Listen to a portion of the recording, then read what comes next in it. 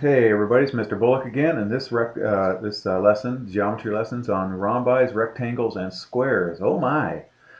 Don't forget I go fast, so you're going to have to pause it where you need to if you want to write things down, or rewind if you want to hear it again. Okay, so here we go. Definitions. A rhombus is a parallelogram with four congruent sides. So you want to see the video on parallelograms first, for this one to make any sense. Okay, so here's a rhombus, you guys, four congruent sides right there. It's like a square being squished over. Okay, a square is a rhombus also. A rectangle is a parallelogram with four right angles, so there's four right angles right there. Okay, a square is a rhombus and a rectangle together, so there's a rhombus and a rectangle together. Four right angles and four congruent sides.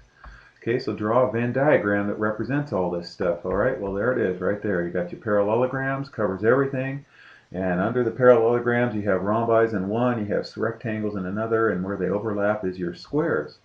Okay, so here's some theorems about this. A parallelogram is a rhombus. Remember, IFF means if and only if. If and only if its diagonals are perpendicular. So it's a rhombus when the diagonals are perpendicular. Okay, so these four sides are congruent if these diagonals make a right angle right there. All right, so it's rhombus if the diagonals make a right angle. Parallelogram is also a rhombus if and only if the diagonals bisect a pair of opposite angles. So here, see the diagonals here, it bisects these two congruent angles and makes these two congruent angles over here. All the angles are congruent, so these two guys are congruent and these two guys are congruent. This diagonal right here is bisecting these two angles right there. Okay? A parallelogram is a rectangle if and only if its diagonals are congruent. So here I have this rectangle if AC is congruent to BD. Okay, then if it's a rectangle, then the diagonal is congruent. Okay, so classify this special quadrilateral and explain your reasoning. All right, this one is definitely a rhombus. It's not anything else because of that 70-degree angle. That 70-degree angle, if it was a 90, it would be a square, but it's not a 90, so it's a rhombus. All the sides are congruent. All right, so okay, so classify again the special quads and then find x and y's. Okay, so here we go again. Looks like we have another rhombus right there because that's not a right angle right there. And so the rhombus means that this side equals this side. Look, all these tick marks right here means it's a rhombus. So 3y equals y plus 8. And then, so let's go ahead and take care of that real quick. 3y equals y plus 8. So then I subtracted y to get 2y equals 8. Okay, and then y equals 4. And then over here, these consecutive angles are supplementary. So x is the rest of the 180. So I just did 180 minus 104 and got 76. Okay. All right, here, this is a rectangle happening. So rectangles, so what I'm going to do is set this side equal to this side and top equal to bottom here. So I have that right there. So I'm going to go ahead and subtract x on both sides on this guy. Whoops, I went a little bit too far. Let me take that back. And my mouse, my finger, I'm on a laptop here.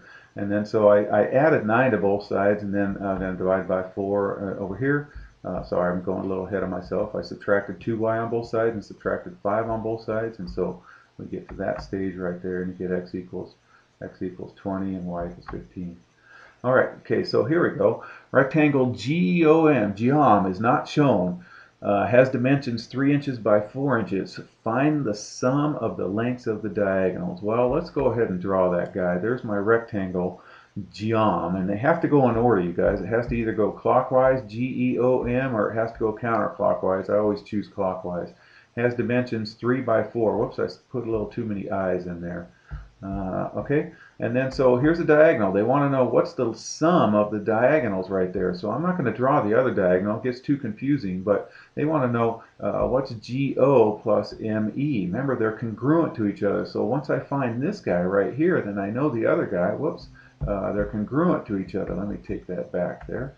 All right, so there's a right angle because it's a rectangle, and you guys should know by now your Pythagorean triples. And if you don't, I made a video on P triples, Pythagorean triples. Check that out. It really fine-tunes your P triples skills on that. It really does. So check that one out. So it's a 3, 4, 5 right triangle. So if that guy's 5, the other diagonal is 5. So 5 plus 5 equals 10. All right, one more. Okay, a rhombus Not shown has side length 5 and one diagonal 6. Find the length of the other diagonal. Well, let's draw that rhombus right there. There's the side length 5. It's a rhombus, so all sides are equal. And one of the diagonals is 6.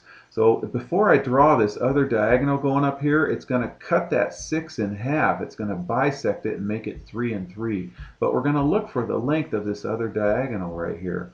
All right, so remember, it cuts that 6 into 3 and 3. Remember, rhombi, you guys, they have perpendicular diagonals, so it's a right angle. And check it out, you guys, I got a right triangle right there. Again, I got a 3, 4, 5 right triangle. So if that side's 4, that side's 4, and the whole diagonal is 8.